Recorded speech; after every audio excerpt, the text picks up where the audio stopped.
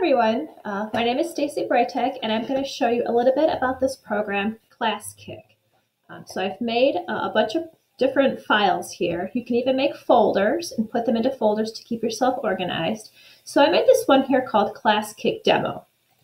Okay, so you can see here how you can make several different slides, and then you could do different things with it. Okay, so if you want to have an introductory slide, you can add an image. You can add a picture up here of anything that you want. It could be a graphic or something for class. And then up here, the students go ahead and toggle through the slides. Okay, so here's an example of something you can do for SEL. They could take the pen feature, and then they could change the color, and they could circle maybe how they're feeling today or about a test.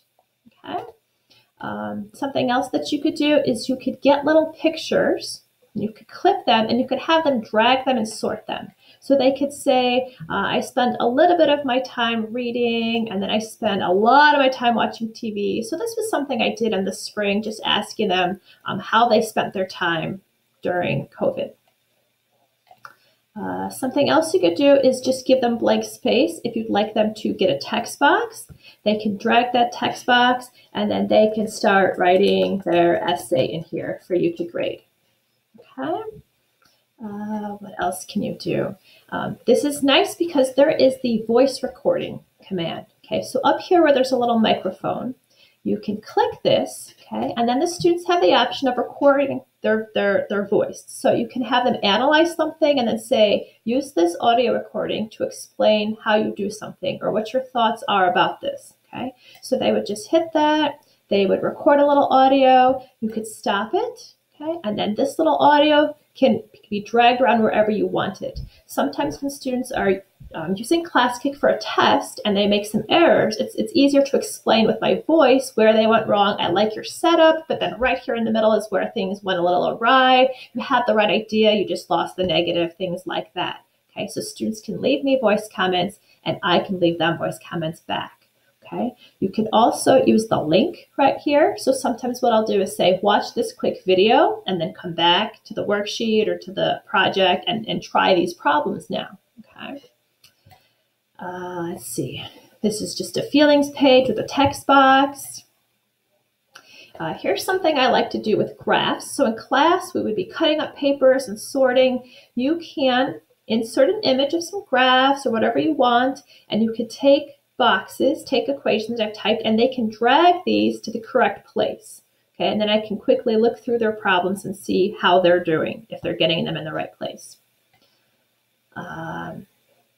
Here's an example of a blank page, okay, and I'm going to show you how quickly you can take a worksheet that you already have. So I have a worksheet here in Word, and I'm just going to quickly go get a snippet of it using the computer's snippet tool. And I can go to Classkick and I can quickly paste it in. So anything that you have previously made, okay, with just a couple clicks can be here in Classkick. Okay, anything that you add, the students cannot edit.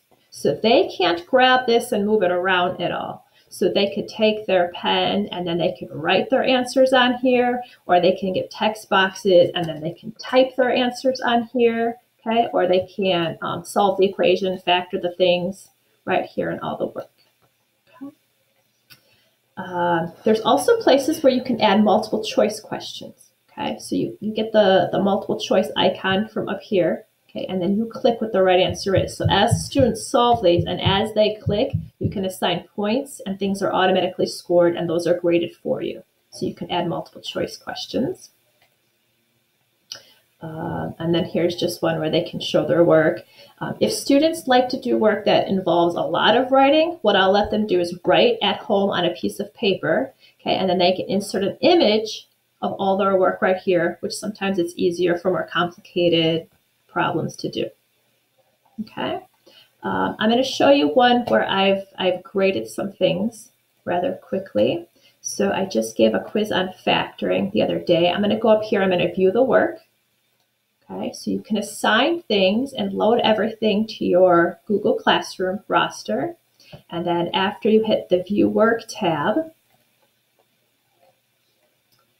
you can quickly see how the students are progressing. Okay, so I was able to sit and watch them as they took their quiz. As they move along, the boxes get filled up white. Okay, so at first everyone was on slide 1, and then they went further and further. Okay, so if I click in here at this one student, I can see their work, and you can quickly give them stickers. So if you add a sticker right here, you can edit all the wording and the points if you want. So the student had the exact work that I liked. I made a sticker that said, nice work, 5 points. And so it automatically gave that student 5 points up in the top. Okay, and you can add stickers if you want to say the same thing, or if there's certain things that people keep doing wrong. Okay, sometimes students forget to put a +5 right there, so I quickly get a little thing that I made that said you must write the +5, the plus or minus button. Okay. All right, I hope this explained Classkick in just a very short snippet, and good luck trying it out.